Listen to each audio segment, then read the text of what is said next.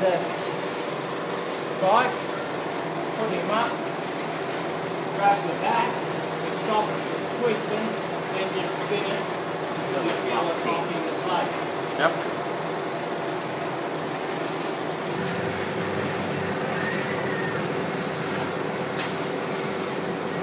Grab the washers. You'll need one locking washer and one Ordinary washer. Ordinary washer. Just space it out so the thread doesn't go out far enough.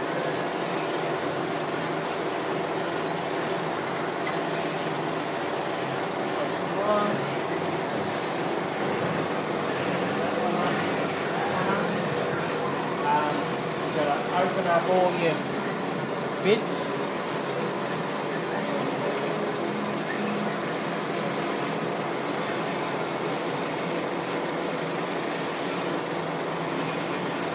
Peel off the tape to release the end of the film.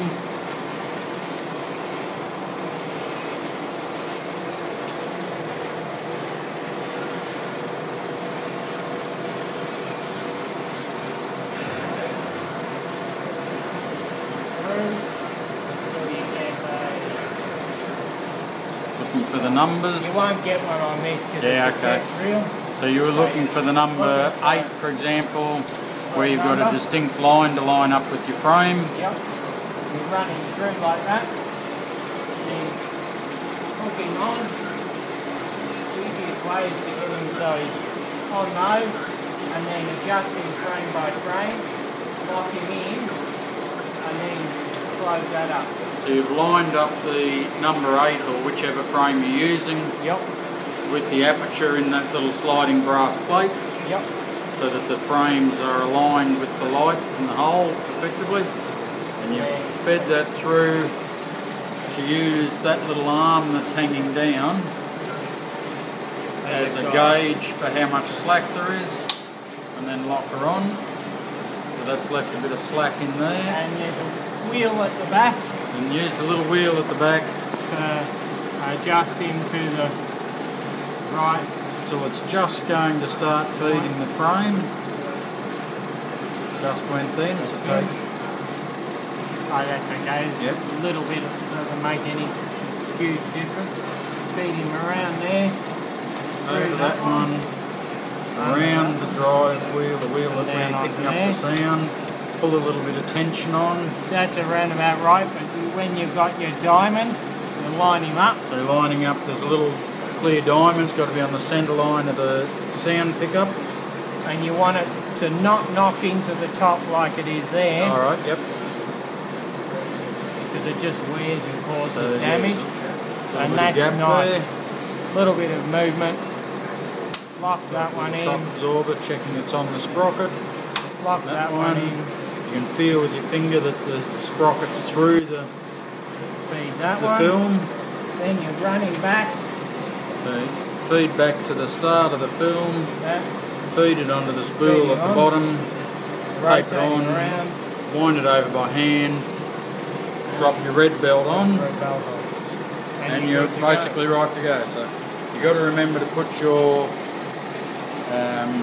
clearance there, lens thingy back, checking that your frame's in line, your sound line, the diamond's in line, and all as well.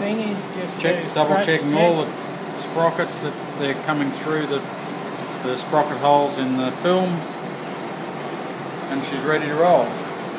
From there you would then, the light would be running, you've already got the transformer warmed up, the light's running, you would turn always the engine on first. So that starts the film running. Once the film's running, you can let the light through without burning a hole in the film, and she's off and running. And then to finish it, close it off so the light's blocked off from the film, turn the film off, stop the film running through.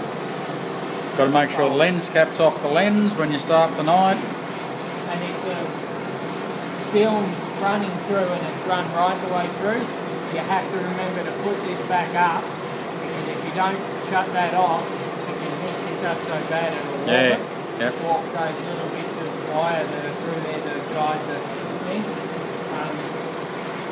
around the far side, around here, that you've got to make sure that's across in front of the film. Yep.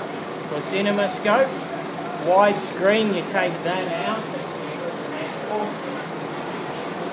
this in. Alright. And then that projects the film onto the. So do we have widescreen often? No. No.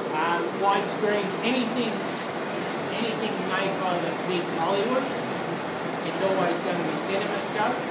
Anything arty or French foreign films or anything like that, it's usually widescreen. Yep.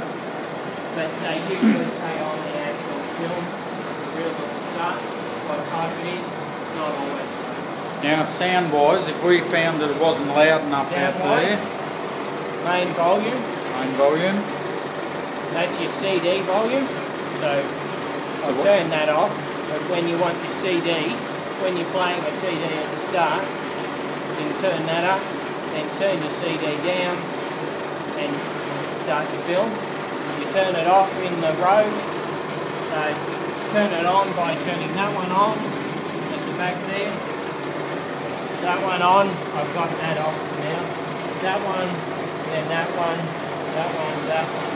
And then those two are the sound converters for the projector. That's your master volume that gives the monitor volume that gives us sound in here. Yep. And they're all your levels of your thing. That's your monitor, which is your Alright. Switches over on the wall, circuit breakers. Now with these, that's your screen lights. Your lights to come in. There. So lights to come in as in the On doors here. and the lights in here. Yep. The in lights the room. on Yep. in here and downstairs. Right. Yep. Make sure always that is on, because that's your air vent for Alright. these Yep. to cool them down. Extractor fan. I and things. turn all of this on, Yep. even though some of it's for the carbon. For the old girl. I still turn it all on just in case they've wired something up Yeah. for one of those in through a different power source. So, pretty straightforward. Yep. So when you come in, the main switch is still on, or you turn? Always on. So leave it Always on. You just simply turn all of these It's off when you're going. when you're going. Leave that one on. These Yep. the air conditioners will turn off when you turn all this on. So once all of these are all off, these are off, then you can turn that one off. that automatically comes off with them. Right, yep. You've got to always check to make sure So that it's one's on, yeah. Because if you don't, Then it's going to Well, overheat cook the and clothes. yeah. end up cooking the clothes on. They're pretty So safe. this one, That one, there's floodlights at the front. If they trip out, press your start button and it'll re-engage it, but they generally take a don't. step that way so we can get some there. So that one's got to be on first all the time. That one's lights outside. Yep. That one simply just, you press that one if these two aren't working.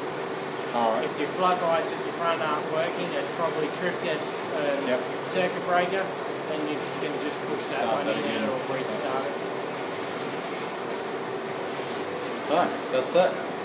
What else do we need to know? Here we are in the engine room. So when you're firing up your lights, First up, this will be off like that. Yeah. Turn him on. We'll come up.